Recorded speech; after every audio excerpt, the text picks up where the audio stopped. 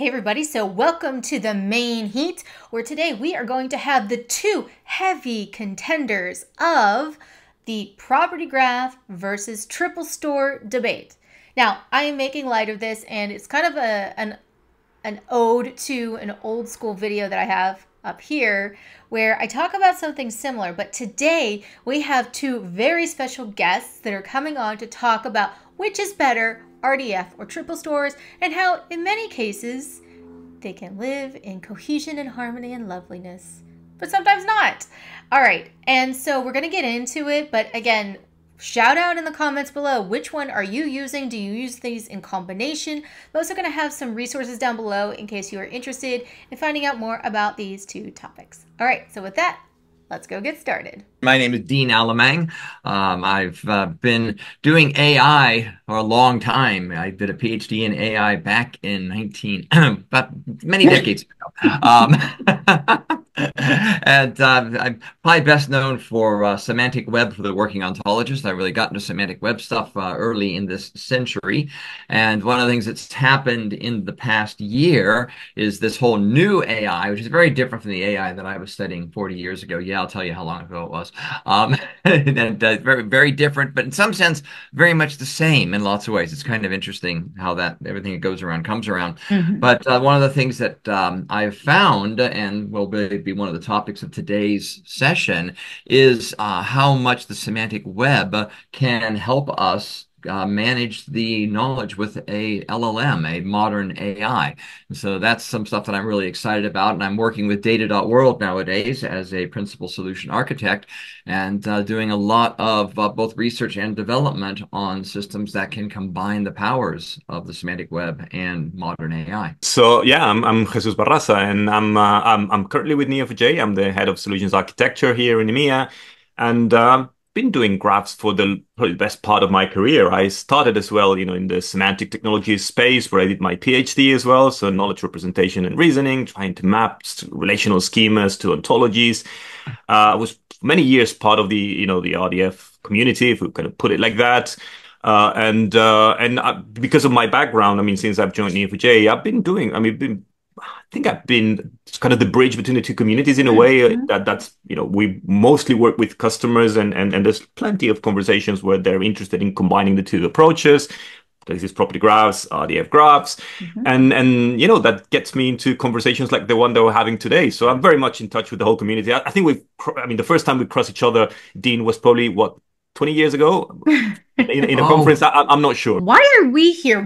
So you both were talking, a lot of this, I think, came out for me, at least, at the Knowledge Graph conference, where you both were talking to me about some of these things. And then afterwards, we had some of these follow-ups, and you had a really intriguing idea to have a discussion. And no, we're not all going to agree with each other, right? That's actually a good, healthy way of doing discussion. But why now? Why this? Like, can you give me some background on why we're here? Probably I should start because about a little over a year ago, remember this was actually a fallout from the previous year's Knowledge Graph conference.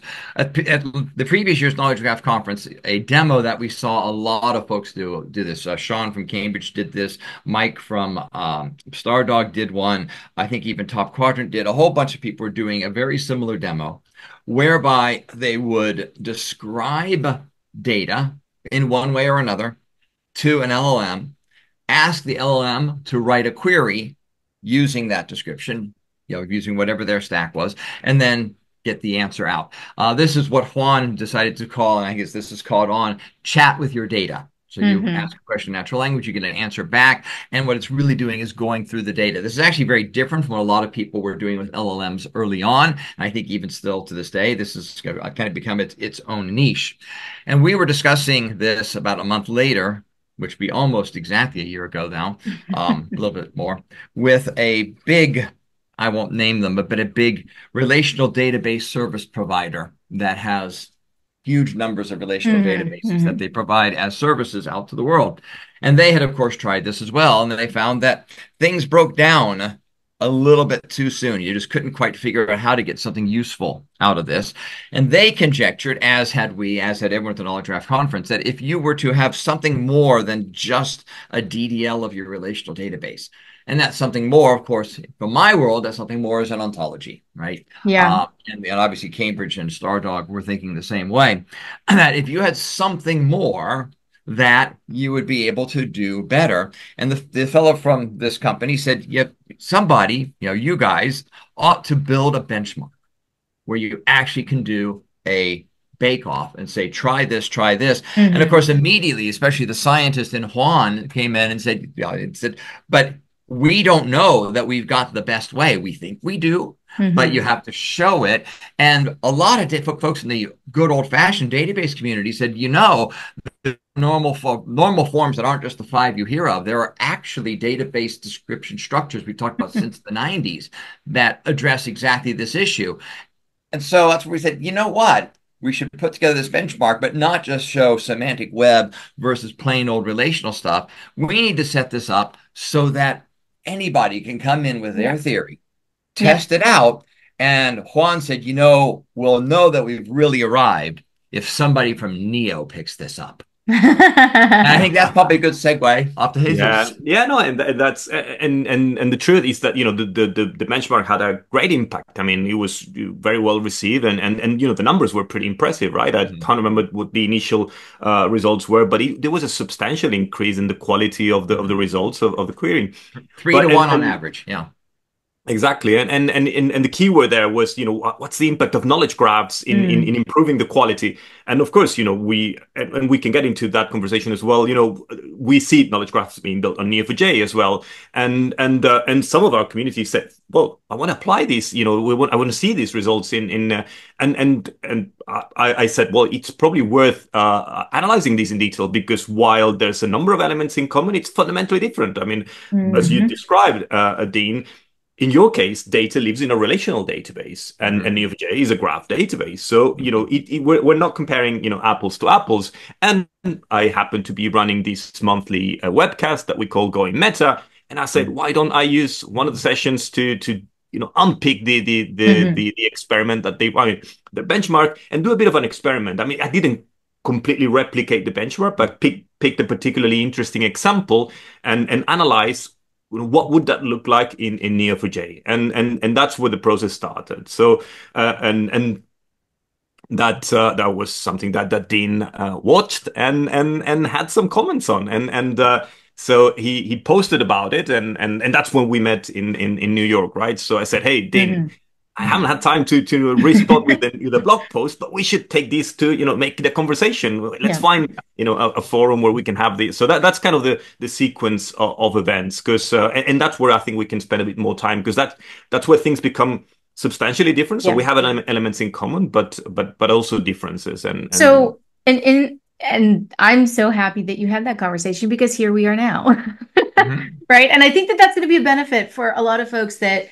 I can attest that the research that's come out on this topic from the both of you you probably don't. I mean, maybe you do, because you talk to a lot of, because we have all these conversations with other people that are in the graph, semantic, and just, database community.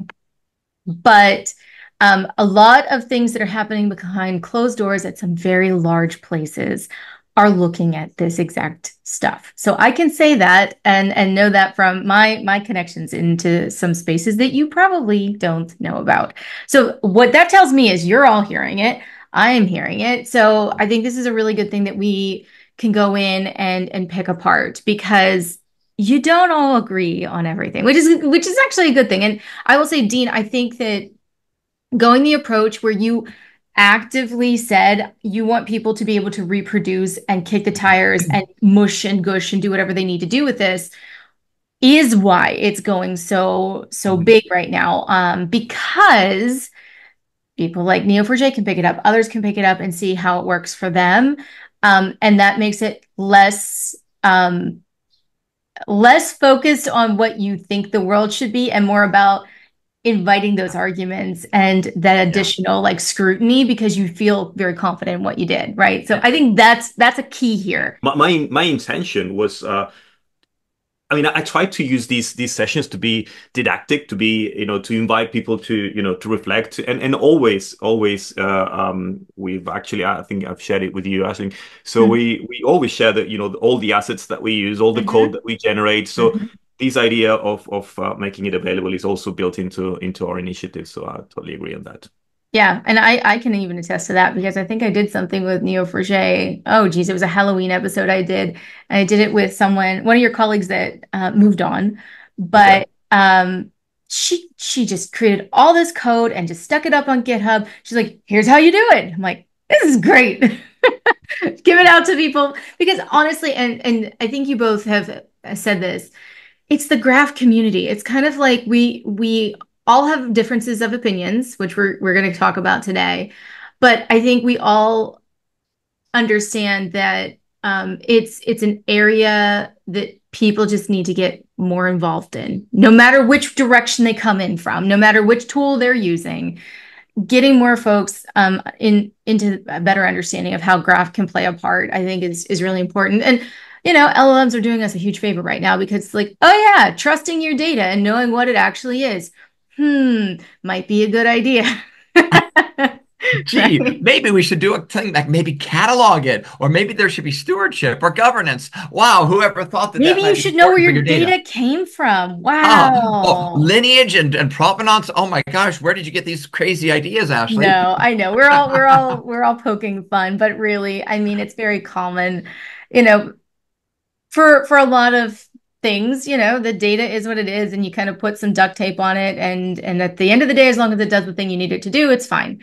But now with LLMs, it's like, no, it's got to have a lot more scrutiny and a lot more trust because as soon as you stick something into an LLM, it's like a blender, right? It gets Mhm. blended up. You don't know where anything went. You don't know what contributed to which kind of answer. So if you have no way of figuring out where that information came from and why it's doing what it's doing, then you got a big old problem on your hands.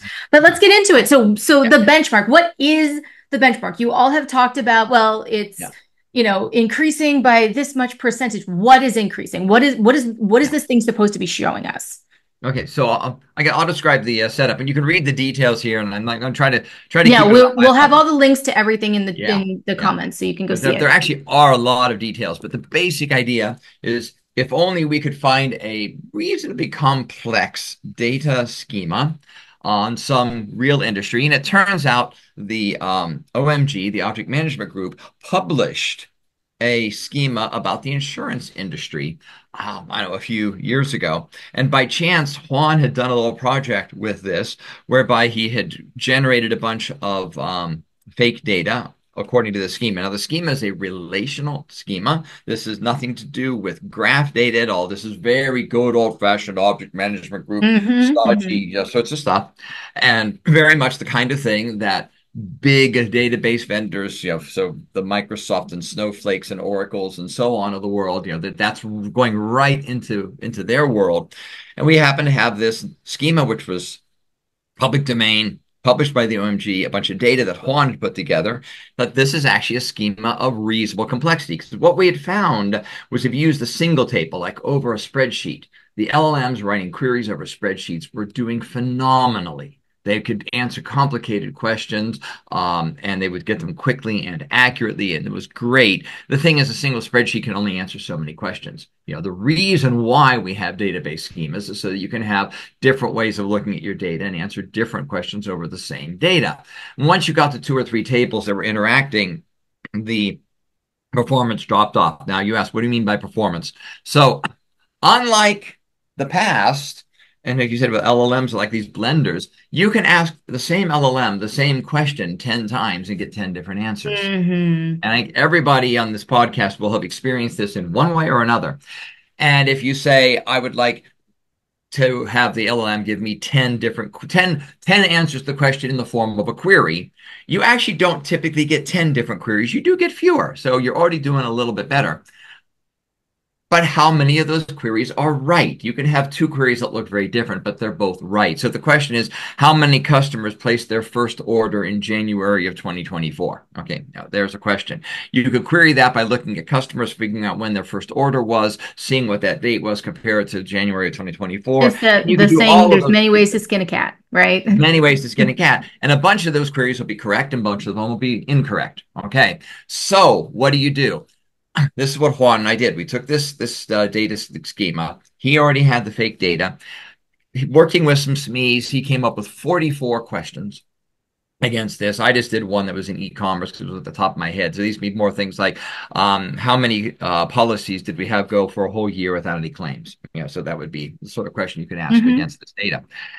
And what Juan did is he actually went to the trouble to sit down and, as an experienced query writer and as somebody who has talked to the SMEs in this industry and knows a bit of his way around it, he wrote queries that got the right answer and said, this is my human being expert's opinion. This is the right answer to this question.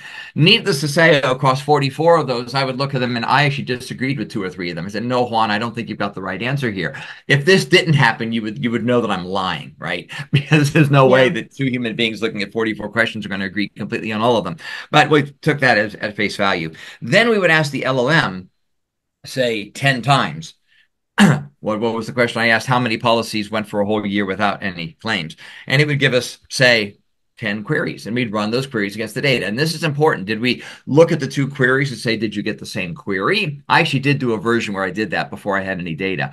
Now, we actually use the data as being the gold standard. So we go back to the data and ask the question, and we use the reference query and ask the question, compare the answers. And this actually turns out there's been a field called text to SQL for decades, and that has also been their gold standard. Do you get the same answer? Not the other queries algebraically the same. And is that how you're getting to the accuracy piece of it, right? Yeah. Yeah, so that's how you get the accuracy. So if I get 10 queries, I now run those 10 queries, compare them to the 10 correct answers. How many did I get right? And did I get 1 right? That's a 10%. Did I get 6 right? That's a 60%. Did I get all right? That's 100%.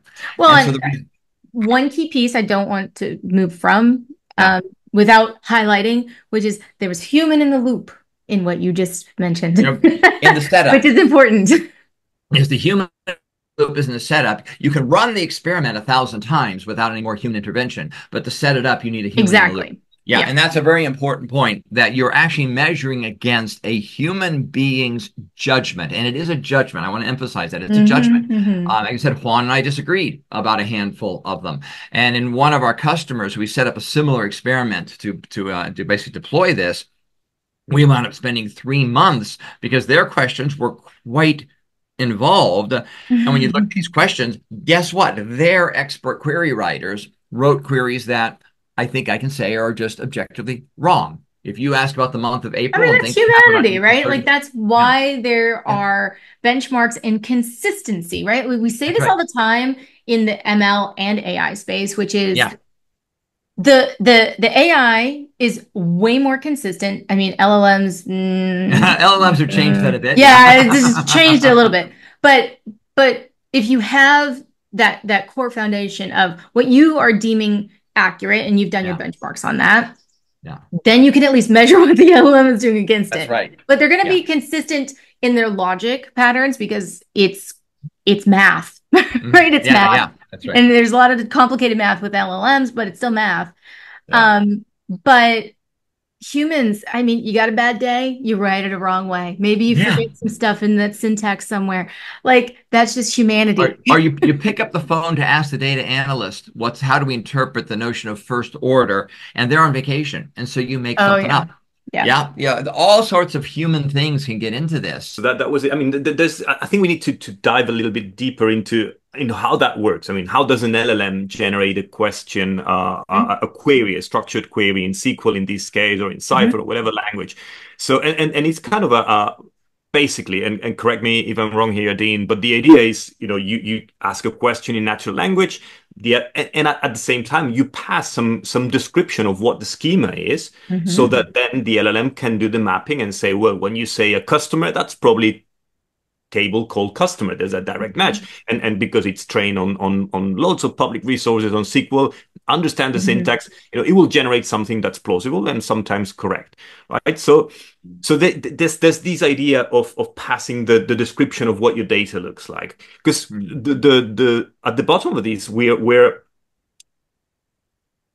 have relational data that are that's described in with the DDL. That's all the information we have, but we know the process, right? So some expert probably described the domain in an entity relationship model, or even in an ontology, but in some kind of high level conceptual model, and then that got translated into tables and implemented in a relational database. And the thing is, as many times happens, all the first part was lost, and what we have now is a relational database, and all we know is table names, column names, foreign keys that have an ID that's a number. So we have a very limited description of this model to pass to the LLM, right? So, and here's where probably Dean was going to explain, let's put let's put back, it's a kind of a corrective action. Let's put back this description that was lost in the way. And that is, I would say, the case in 70, 80, 90% of the cases in enterprise, right? So someone built that. Maybe it's documented but it's not really usable programmatically. So let's put that layer on top, and that take the form of an ontology plus a mapping, right? That's where. So this is the kind of detailed technical setup, and then, I mean, to me, I wanted to compare that to an equivalent setup in Neo4j, where we would not have the data in a relational database, but we would move the data applying the same mappings into a graph database that would be described in the terms of this kind of high level conceptual model. So we kind of built into our data this layer that's otherwise built on top of your relational data, and we'll understand the pros and cons of each approach. So that's what I did, and one of the great things is, of course, well, first of all, we talked at the beginning, we share our code, and they share all the details, all the assets for their experiment, and well, in particular, the definition of the ontology was using one of the W3C standards. I think it was in OWL or RDFS, I can't remember. And well, we happen to have tooling to import that to generate assets in Neo4j, and that's one of the, I think it's worth one thing, because that, I think, is a very hotly debated topic, not amongst the two of you, but in general. Did you just say you used an ontology in Neo4j? How is that possible? Just humor us. Of course, and if I was given £1 every time someone asks that question, I probably would be retired by now. But, I know. But it's true, exactly. So and that's one thing, because I have to say that still, and I would like to hear your side of both of you, actually, because. Yes, I happen to have, like I said at the beginning, a background in the semantic stack, and I can look at an ontology, and I can look at the mapping language that you guys were using, and I could make use of it. While it's public, open source, is following open standards. What's the portion of the graph community that could do? I mean, it's doable, but how complex it is? How many of us are in a position to bridge that gap between the two? So that's still very much. Because yes, it's the technologies that I see as complementary, but still I don't see you're on one side or the other. That's a sad reality, and that's what. And I'm not going to open the can of worms. I will just throw the grenade right in and walk away from it. It's another conversation for another day. I mean, I have many thoughts on that, but one of my major ones, and I think because of all of the stuff that we're talking about here, where you can now talk to your data, you can talk to your graph. You don't necessarily need to learn Cypher or GQL or Sparkle or whatever, all the other ones, or right? SQL, that are out there. For that matter. Yeah, you still need to know enough to like troubleshoot it, because it's not always going to be right. So it's not like, don't learn anything. That's not what I'm saying. What I am saying is you don't have to become an expert. The entry. The barrier to entry is much lower, because the LLMs can actually help you do that, and you'll learn along the way when you're doing it. But the main thing I would say up until this point was Sparkle is not the best thing to learn, meaning it's not fun to learn. It's kind of gnarly if you're not used to that. And I know this is not me speaking because I actually learned Sparkle first. So No. this is not me speaking. This is every single engineer I have ever worked with was like, oh, what is this thing? Can I just use like I heard this Cypher thing is way more like SQL. Yeah. So like that I will say like before LLMs were introduced, now we have more options. But that was one of the major reasons that people didn't learn the other side of the coin, from what I I've heard. totally agree on that, and I'm like you. I mean, I learned Sparkle first. I was first on the RDF side, and actually when I learned Cypher when I joined Neo, it was kind of strange to me. But I think it's not just the query language; it's the level of abstraction, and that's my way of thinking. I mean, if you think of the property graph, and I don't want to take that conversation there, but Yeah. it's like thinking in terms of, I mean, our building blocks in the property graphs is nodes and relationships. A node is a rich object with internal structure with a collection of properties and same relationships. And these are the traditional objects in object-oriented programming. And that's something that developers, data people are familiar with this structure. Now take that and decompose it in individuals. Every property now becomes a triple. Every relationship is a. So yes, exactly the same information, but you're working at a different level of abstraction. And that's where I think people kind of say, hey, I can do that. And I actually have a slide that I use a lot from a professor in, I think it's the University of Oslo, who was talking about that. And he was taking a Python hello world, and then he was showing the assembly equivalent of that. And he's like, this is high up. I'm comfortable here. This is exactly the same thing, but that's not the kind of thing I want to type. I mean, it's great. It will be great maybe for Exchange. It will be so that's and again that I think that's one of the reasons why we see and again I learned first RDF. I learned first Sparkle. I'm pretty fluent and confident in that space, but I believe that's still one sort of a blocker in people's. And funny thing is that this discussion actually is way, way older than Sparkle and RDF. Oh, very much so. I recall back in the 90s talking to some friends of mine at the university in Europe saying, we need to change how we teach computer science. We always teach people programming languages like whatever was the thing in the day, which would have been maybe Pascal or PL1 or Fortran or something like that. I can't remember now what it was. They said, this is a really bad idea. We need to start people out on Prolog. And Prolog and Sparkle are really similar. You describe your solution, and then magic happens. And actually, I will take some issue with Jesus's comparison. The assembly code is SQL. So when I say SQL, here's a table about playwrights. Here's a table about plays. How do I say Shakespeare wrote Hamlet? Shakespeare wrote Hamlet by saying Shakespeare is playwright number 1. Hamlet is play number 17. And then there's a table that says 1 connects to 17. And I call that thing rights. That looks like assembly code to me. I'm old enough, Jesus, that my second computer science course was, of course, take the programming language you're working in and write the disassembler for it.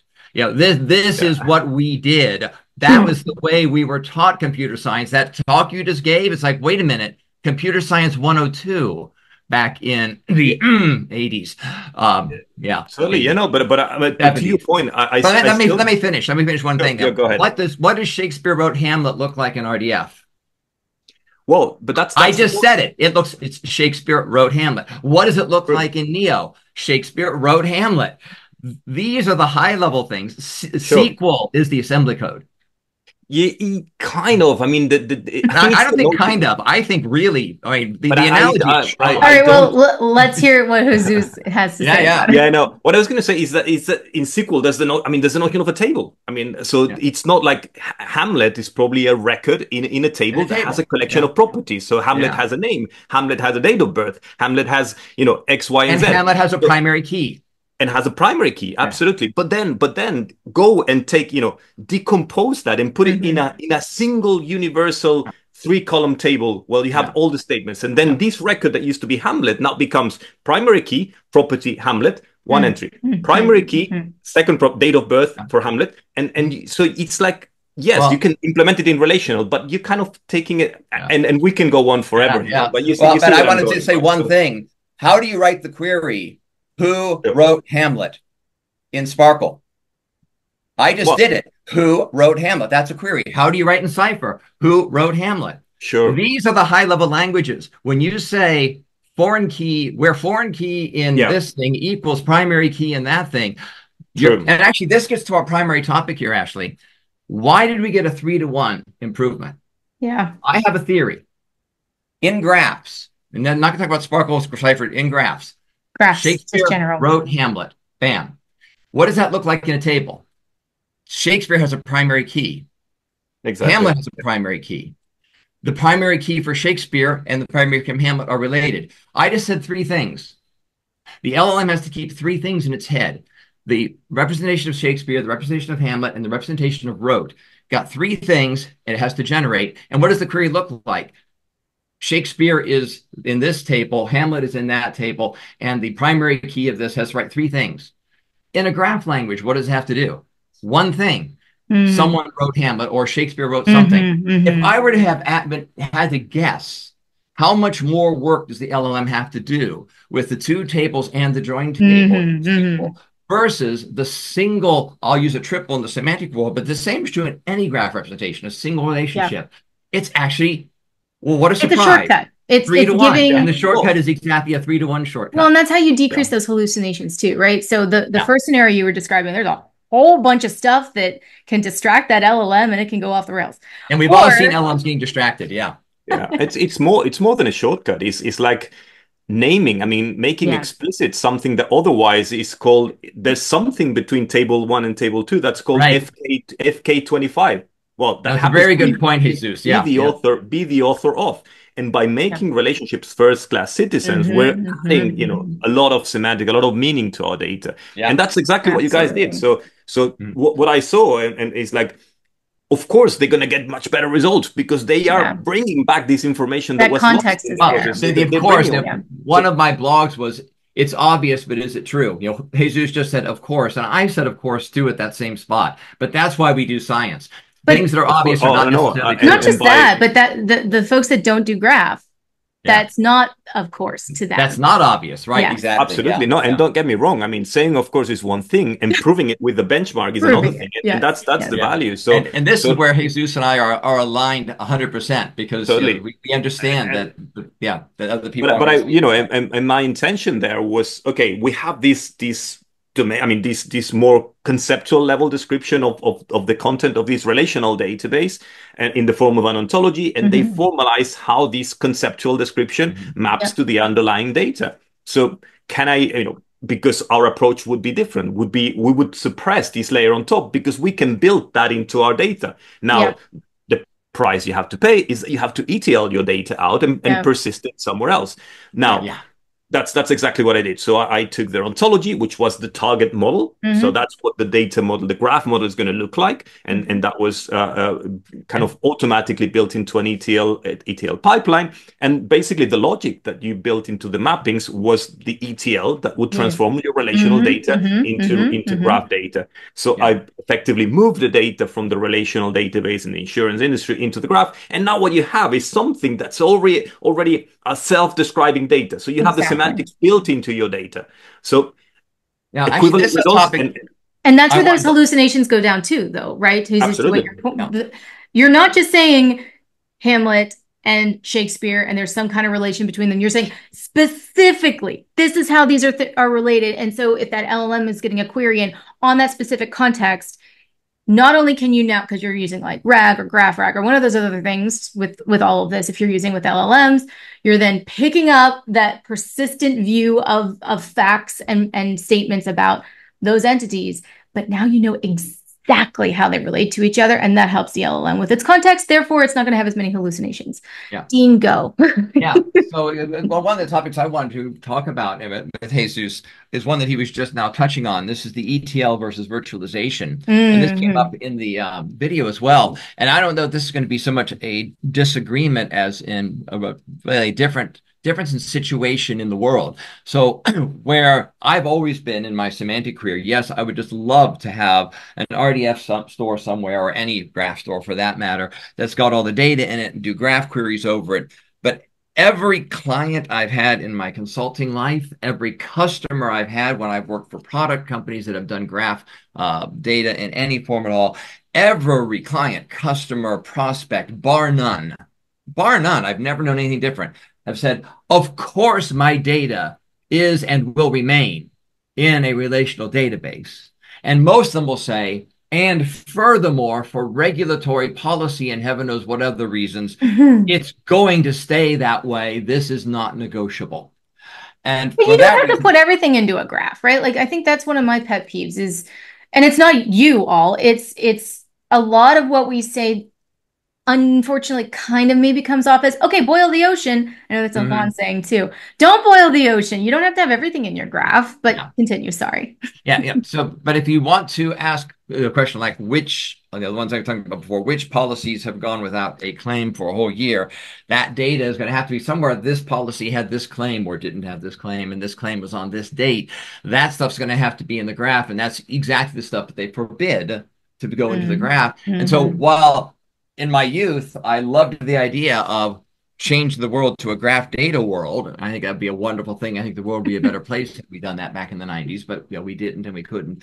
But the sort of harsh reality is I've got to live in a relational world, and ETL is basically not an option. Now I hear Jesus say, yeah, I'm going to ETL this in. On the one hand, I'm not going to be disagreeable. I'm going to be envious, right? It's going to be, wait a minute, how on earth do you get yourself in a situation where you actually can do that as a realistic thing?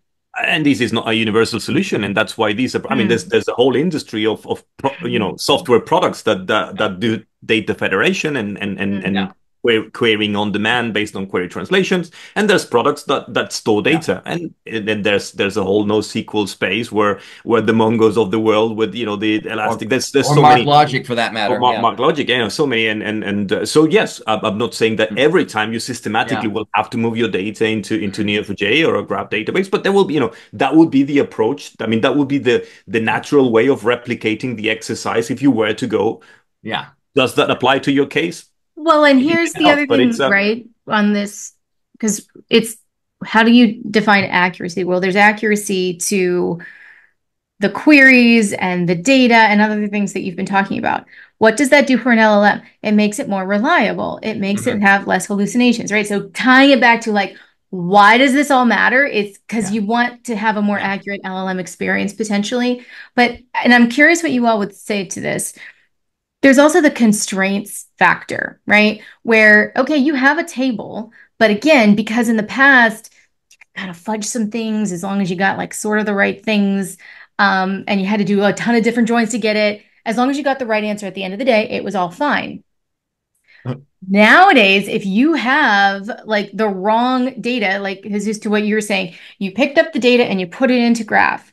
Well, what if there were some things in there like, I don't know, somebody fat fingered, the height of a person is instead of 7 feet tall, that's a very tall person, it's 78 feet tall for some reason. Or 7 meters or what. Right. Or something like that. Those constraints that are part of the graph world helps you get all of that figured out before it goes out to the LLM, right? So how does that play into what you all were talking about in your various materials? An anecdote I like to tell about this, Ashleigh, from a large bank I work for. I will not name this bank, and I've worked for enough that they can all point fingers at each other. But we were looking at a table for corporate relationships. This company owns that company. This company has a controlling stake in that company.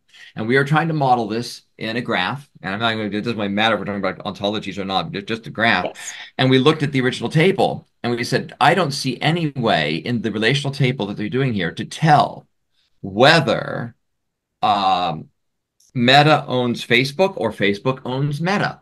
The relationship direction is not mentioned anywhere in here. And so we went to our data analyst, Smee, and we asked her about this.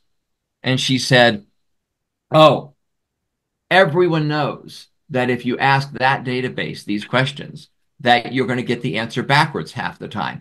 Everyone knows. Oh, now, no. Except for that one poor soul that doesn't, and then they use the data. Well, and the reason I'm telling you the story, Ashley, you said as long as you get the right answer at the end. No, actually, this bank had been working on the wrong answer for an awful long time. And basically, they sort of formed their own reality where ownership was a bi-directional street. And I see this all the time. I'll see these queries that this query is wrong. And like, well, the business is running on that query. Then the business is making decisions based on false intelligence. Yeah. Well, they limp along anyway. So all I'm only doing is challenging your comment is as long as you got the right answer at the end. No, even if you didn't get the right answer at the end. But I think that's the key, though, right? From whose perspective? Yeah. Right? Because that's always part of this problem. The business is going to adapt no matter what, because the business is basing an organic entity, right? And it's going to find its way forward, even if it's getting bad intelligence. So anyway, with that in mind, that a lot of these queries are actually getting wrong answers, and people are moving forward with wrong answers today. Yeah. And the LLMs, all the LLMs in some sense have done is to pull back the curtain. That's really all they've done. What you did, right? Did you encounter any of this when you were doing the work that you did? No, I mean, the thing is, I mean, if you think of it, how hard would it be to enforce this kind of constraint in a federated approach? I mean, that's a reason in favor. I mean, and again, but if you want to enforce that somehow, you know, you have more chances of being able to do that if you have it decentralized in a single repository. So that's, you know, in a way you're adding flexibility, but you're losing control, right? And that's another interesting point where I wanted to go. So yeah, I love this idea of being able to define declaratively how to get, and we can get into the detail. What was it? It was the policyholder concept that you analyze in particular, and that I picked because it's one of those that there's in our entity relationship model, maybe there was the notion of a policyholder, which was an entity in itself. But after, you know, translation into tables, the implementation model, and even some I mean, whatever the process is that takes you to the database that we're having today, well, a policyholder ended up being the subset of the records in the table, right? A field. That contain a particular value for a particular column. That's the kind of thing that obviously an LLM will never be aware of unless you surface that in the form of you have to be explicit. And so this is great because, you know, not only, you know, when you surface it, you have it accessible for any consumer, but at the same time, how hard is to implement these kind of on-the-fly translations for a federated approach that also will limit the kind of use cases that these can support. I mean, will this? What's the expected SLA from an application that's based on the idea of query translation? So again, there's never going to be a universal answer. This is the right way. We've been kind of skirting around some things on why one approach has maybe got some different perks than the other. Doesn't mean one side is better than the other. But let's get into that. What are the pros and the cons between these two approaches that you have all taken? I'm going to start with you, Jesus, since I started with Dean the last time. Yeah. Well, you know, a centralized approach gives you full control, right? So we're seeing how that, you know, think of the big companies that are now being super successful in terms of, you know, in the analytics space, the Snowflakes, the Databricks. What you would dump all your data in, you know, as it comes from operational systems, and then you use DBT or whatever to create your and you're constantly replicating, and that's what, you know, makes both Snowflake and AWS super successful, because, you know, you're so it's not the perfect approach, but it's the one that works. I mean, that's one way. So and then the reason is because you just mentioned it. I want to impose some constraints. I want to find some metrics. You can do that here. The other way, good luck. I mean, you will be able to cover some cases. Now, is it more? I don't know. I mean, give me an argument in the other direction, right? Why would I not move my data into Snowflake and just have a federated approach and put it on the fly? Well, Snowflake, of course, isn't actually a single database. You know, I actually think of Snowflake as being a federation platform. I mean, Dean, you said that it's not possible to centralize all the data. You're absolutely right. And at the same time, in the same way, it's not possible to federate all the data. I mean, when I hear this kind of enterprise-wide data federation, you know, good luck with that. It's like and of course we have to separate the two. I mean, the technical implementation from the, you're talking about aligning with FIBO as an enterprise, vocabulary, canonical used set of terms. That's great. That's, and that's one thing. Now, how do you use that to ETL your data into a centralized database, or you use it to federate? And, I happen to work between my RDF days and the Neo4j days for a company that did precisely that. They focus on data federation. It's called the Nodo, and they didn't look at it as a graph. They look at it as relational data. They create like a virtual federated relational model. But now, even if you have agreed on what's the target model, you have to build into all the mappings. You have to build into access control. You have to, and then from a technical point of view, things like, what kind of workloads and what can you expect in terms of performance when you query something that has to go through 25 transformations before you get hitting the source systems. Maybe you have to cache data. So it's a very complex problem, and again, that can work at departmental level. I don't know if it's even thinkable, to have a large enterprise. That sounds like a great idea, but the reality is it's going to be somewhere in between. Yeah. And sometimes it's going to be a hybrid. You're going to have sometimes you're going to pick a persistent approach, and that's what I think. My idea of taking your benchmark and analyzing it from the Neo4j perspective is more like trying to explain, hey, these are the two approaches, and that's what that would look like. Well, no, certainly for something on that scale, if you were to meet something like that in the in a real enterprise world, that's something you absolutely can materialize and query over. And why on earth would you not, right? So it's all back to, well, it's complicated. And I think that you've both made some good arguments to why your stance is maybe one way or the other, and it sounds like there's actually a whole lot of overlap anyways on your opinions on it. But what are some of the other pros and cons that come along for the ride with this? Well, one depends on what you're talking about this being. So one of the things that we talked the research you did. Yeah, well, in the field, talking about that specific, there's a lot of aspects to it. One of the things that I found very interesting with having an explicit ontology for the benchmark. So there's a cost to be paid. You have to actually build that ontology and map it to your data, which we've alluded to in the last 10 minutes here. But one of the interesting capabilities you get from that, and we see this all the time, the LLMs. I think the LLM spent too much time with that data manager that I knew at the big bank, that they have seen an awful lot of places where you can't tell whether Meta owns Facebook or Facebook owns Meta. And they get really confused about this, way more so than you would actually expect, given that the ontology said very clearly which way these things go.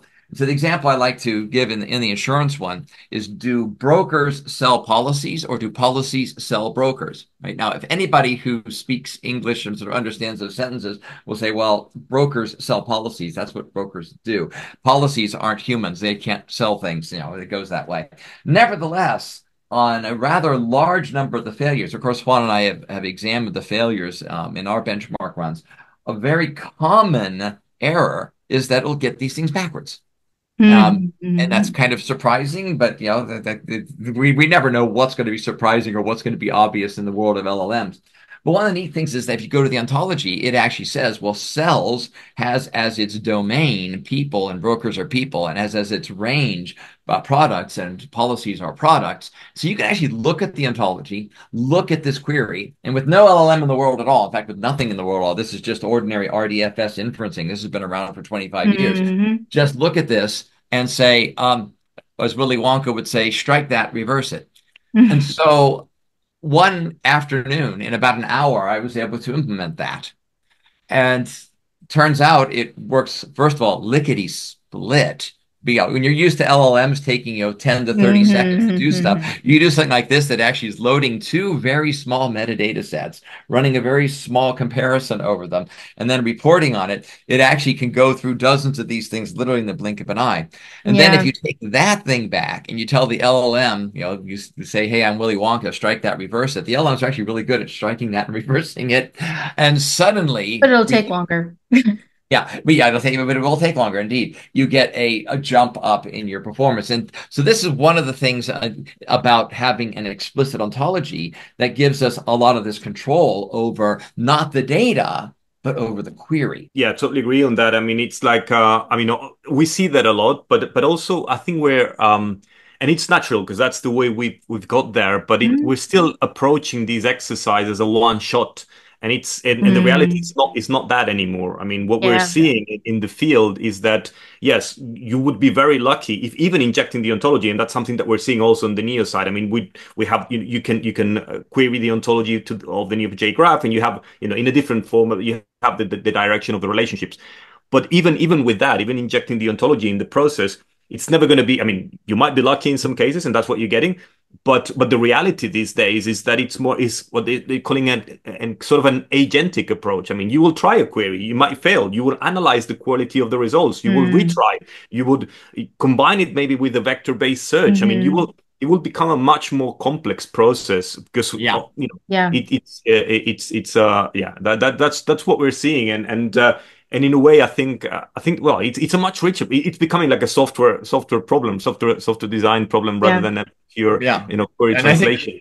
Anyone who doesn't answer that question, something like the way that Jesus just did, isn't paying attention. Honestly, to think that you can get everything in one shot, that just or they're just tunnel vision. It could be that. Yeah, okay, but all right, fair enough. Yeah.